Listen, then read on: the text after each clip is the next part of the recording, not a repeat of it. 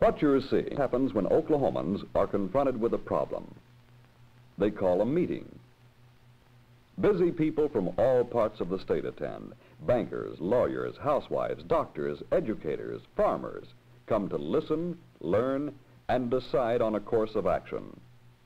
A great university opens its doors to house the conference. The governor of the state who called the meeting is present.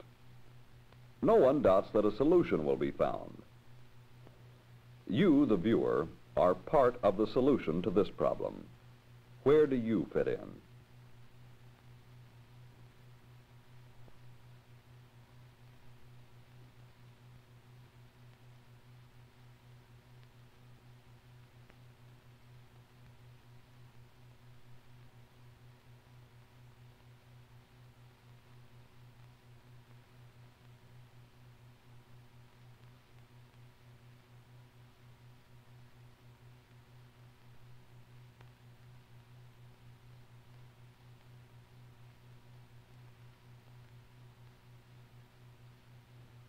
Because libraries in Oklahoma lag behind our neighbors, the Oklahoma Council on Libraries asked Governor Bellman to call a statewide conference to discuss library problems. Attendance was by invitation only. Invitations went first to outstanding citizens who had not previously been involved in library activities and who might not be fully aware of Oklahoma's library needs. Invitations went to every county in the state and every leadership level. Some outstanding librarians and library board members were invited to serve as resource persons. 441 persons accepted and met in the University of Oklahoma's Center for Continuing Education on September 23, 1964. While those who arrived early were registering, discussion leaders, recorders, and resource people held an early morning briefing session.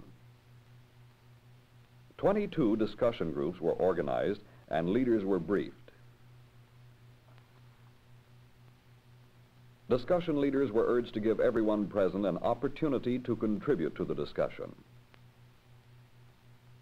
Meanwhile, coffee and rolls tasted good to those who had left home before breakfast.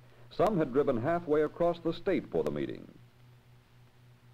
All but 5 of Oklahoma's 77 counties had sent representatives to the conference. The act which created the Oklahoma Council on Libraries reads, "It shall be the policy of the state of Oklahoma to project, foster, and further the establishment and proper maintenance of superior libraries."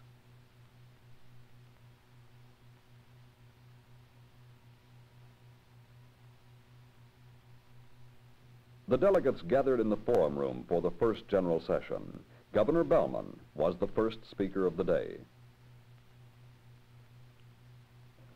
The purpose of Oklahoma's first conference on the development of libraries is to help demonstrate the great benefit which communities receive from having adequate library services available. One of the things I've discovered as governor of Oklahoma in trying to attract industry to our state is the fact that the most desirable type of industry is more interested in brain power than in manpower, and they generally look for communities which will give the people in their companies a chance to develop intellectually over the years and to keep current in the fields of endeavor in which they are experts. For this reason, I hope that all across Oklahoma, community leaders will begin to develop effective programs for providing adequate library services locally, and certainly on a state level, this administration will do everything we possibly can to be sure that Oklahoma communities do have an opportunity to provide the sort of library services which our citizens need and deserve. The theme of the conference was, "Good libraries build better communities." Governor Bellman's remarks had made his administration's position clear. The principal speaker for the conference was Richard C. Millett, assistant to the president of the International Paper Company and former director of the March of Time. He spoke on the subject, "Good libraries, a necessity, not a luxury."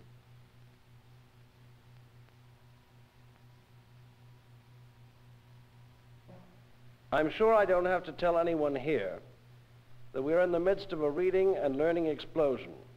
Since 1940 alone, newspaper circulation in the United States has increased 45%.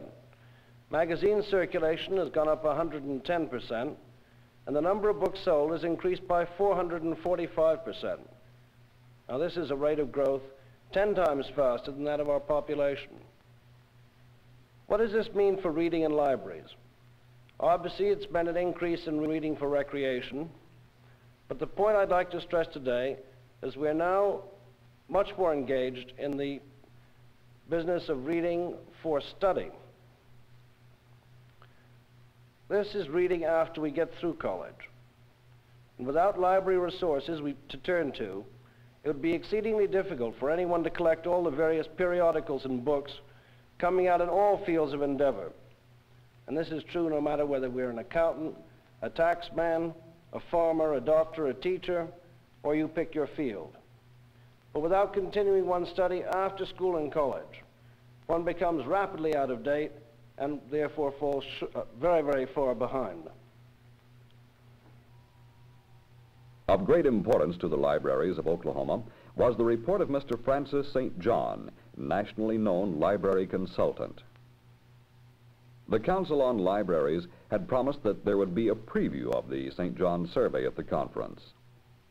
Mr. St. John spoke matter-of-factly about his findings so far. His facts were startling. The survey of library resources in the state of Oklahoma shows that the situation in relation to almost all kinds of libraries is not good, largely because of the fact that the state is a big one. People are scattered in very low populations in many of the counties, and there is a tendency to have a single library which is completely inadequate for the needs of the community.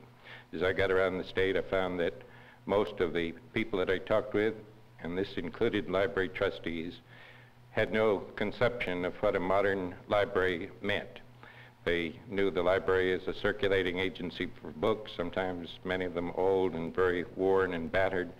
It was largely used for recreational purposes by children and by mothers, but the concept of the library as an educational institution, as a force in the community and the economic activity of the state, was something that had not been realized except in a very few cases, such as Tulsa City County, where a very live type of organization is doing a great deal for the commercial and business community as well as for the general educational pattern. I believe firmly that Oklahomans must change this pattern of thinking about libraries, and that one of the ways of doing this will be by education. That they must learn to work cooperatively, to get together as far as planning library resources and the use of those resources, and that in order to do this, a substantial amount of money will be involved, but very little money when it is compared with the amount that now goes into some of the functions of the state which have been recognized as important, such as Common School Fund, higher education, the Welfare Fund, Public Assistance Fund.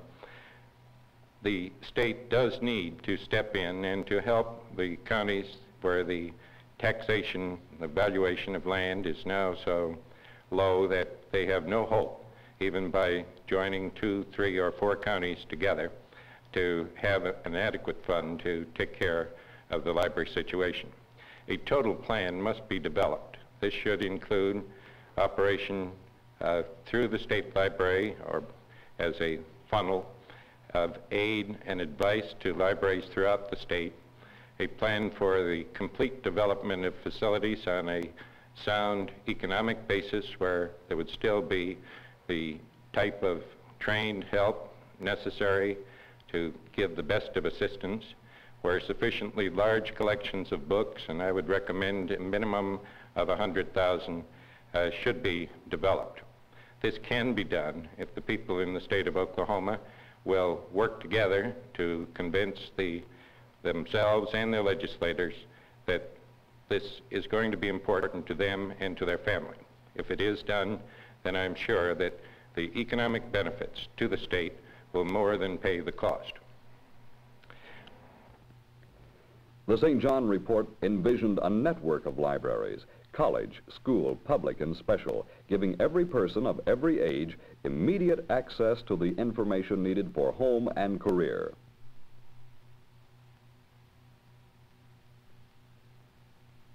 The audience had a great deal to think about. Discussion buzzed in the halls and continued as participants moved from the forum into the luncheon meeting.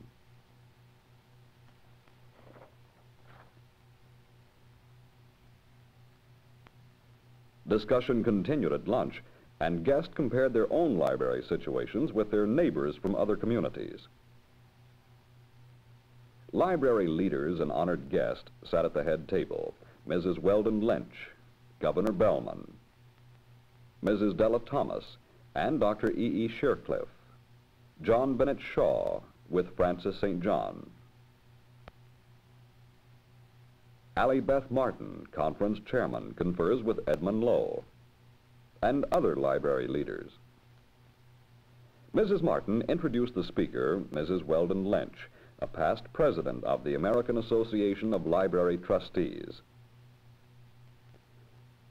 Mrs. Lynch this year was awarded a Distinguished Merit Citation for her work in her own community and state and nationwide in behalf of better libraries. She made a strong appeal for citizen support for libraries in Oklahoma. So we have here in your state a double-barreled situation. We need citizen recognition of the problem of not enough libraries and not good enough libraries, and citizen support for extending library service all over the face of Oklahoma until all citizens may be served by public libraries, and until school libraries and college and university libraries may meet standards, always measuring our progress as we go, not by how far we have come, but by how far we have yet to go. And there's a double-barreled threat in our double-barreled situation here, too. The same two things are going to dog us in both of these endeavors, both in improving existing libraries and in creating new ones. The name of one of these ugly beasts is apathy, and the name of the other one is indifference.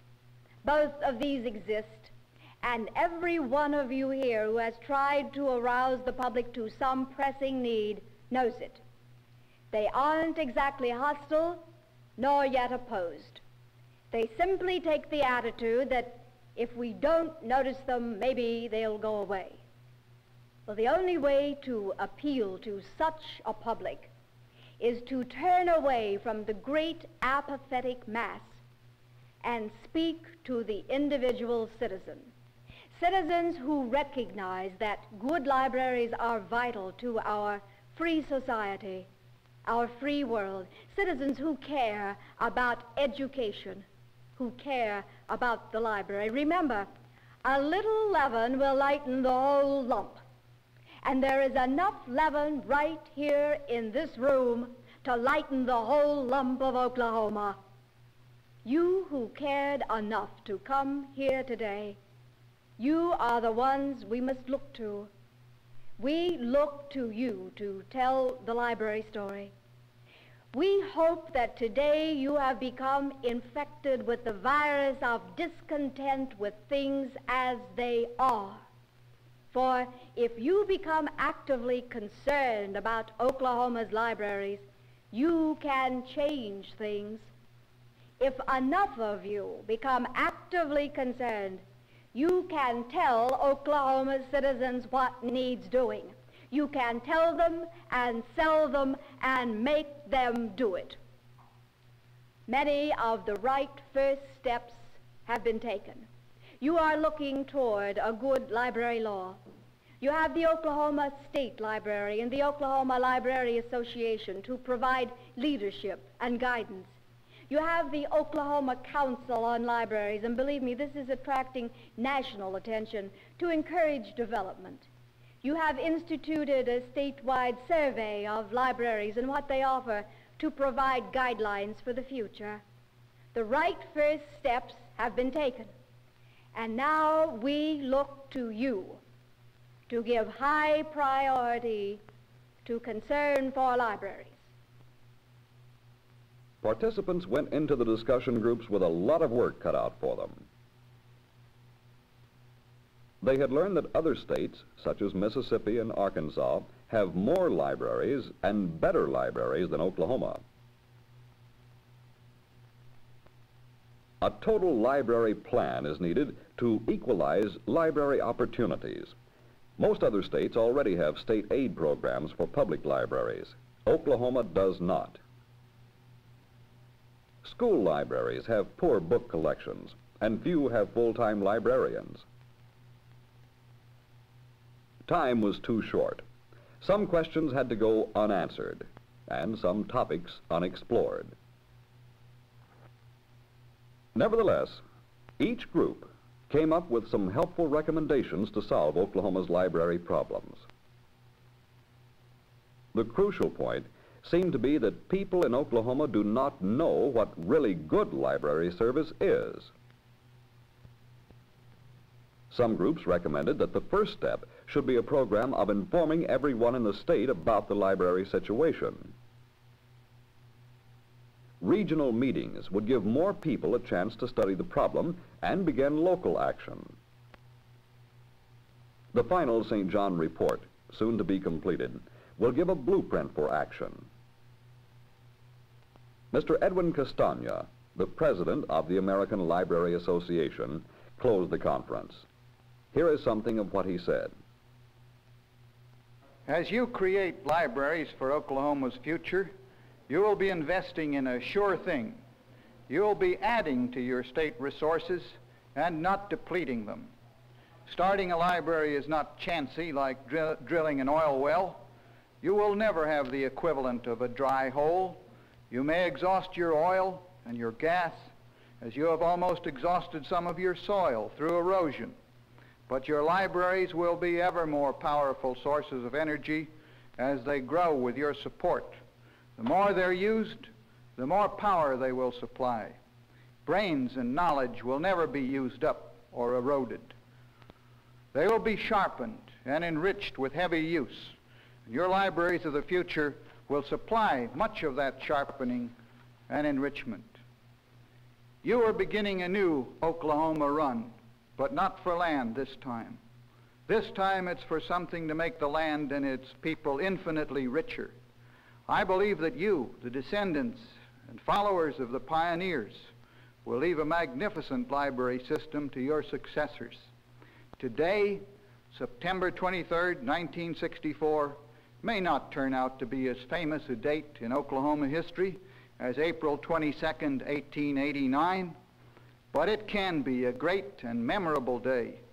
And you, who are as aggressive in the run for libraries as those 89ers were in locating good land, will have a special and honored place in the hearts of the millions who will benefit from your action in bringing them better books and libraries. And this time, it will be an unmistakable honor to be known as a Sooner. By now, those who attended the conference realize that libraries in Oklahoma are not going to get any better until we do something about them. Good library service begins with individual citizens like you and me working in our own communities. Nobody else can do it for us.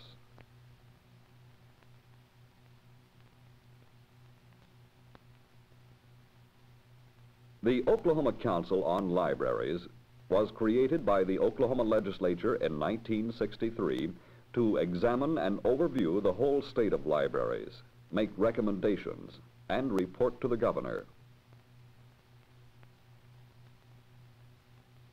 The council expresses appreciation to the civic leaders who have demonstrated their continuing interest in Oklahoma's libraries.